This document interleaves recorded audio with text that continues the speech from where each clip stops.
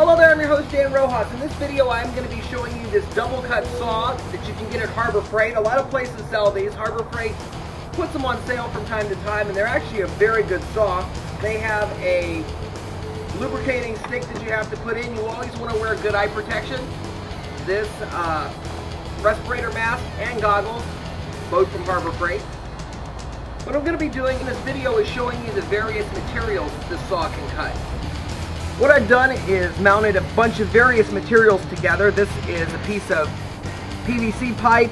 This is also a 1/4-inch piece of plywood. There is acrylic in here. There is ABS plastic. There is Romex with copper wiring inside. And there is also a reciprocating saw blade here, an old one that doesn't really cut anymore. These are all various materials that if you try to cut with the regular saw, it'd be very dangerous. A lot of these materials would damage the saw blade. You get caught up in it right away. Because this saw has blades that go in opposite directions,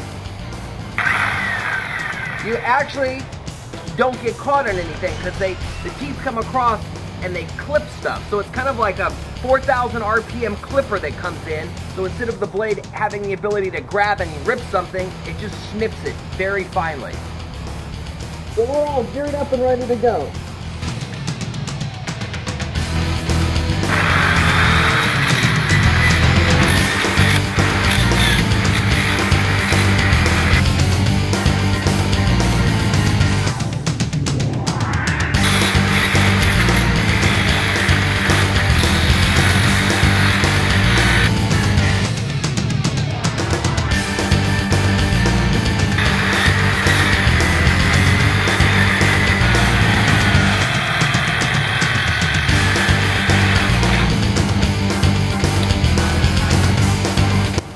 So if you look at the cut that we just did, the saw blade is completely ripped in half.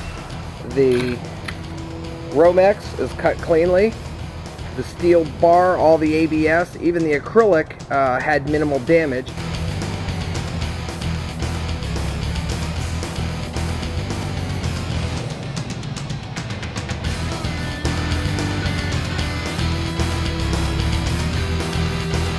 Show you how tough this saw is. I'm going to be cutting a piece of 3/4-inch steel pipe.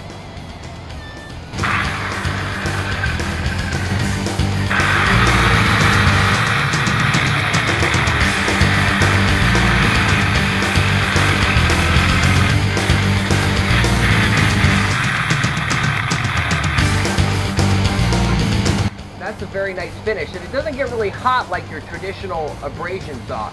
You notice there wasn't a lot of material flying.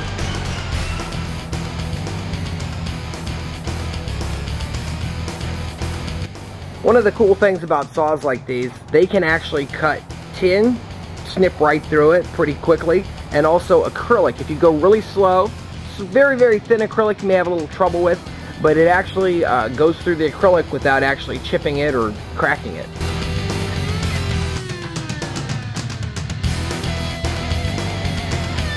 This double cut saw works really good. I've had this one for a little over 2 weeks and I've been very happy with it. I'm going to make sure that you use the lubricating stick, read the manual, and follow all the safety instructions.